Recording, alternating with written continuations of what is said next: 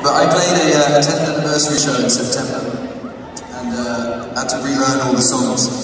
And then when I was putting the set list together for this, because I've been doing I did 2 shows in Brighton yesterday and 3 shows in the week at the Electric Room, and I was kind of like trying out different set lists about what would work for tour and stuff like that. But then when I was putting this set list together, I was kind of like, I kind of got an idea of what tour's going to be.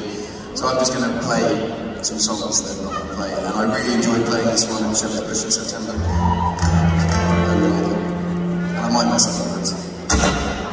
Found your head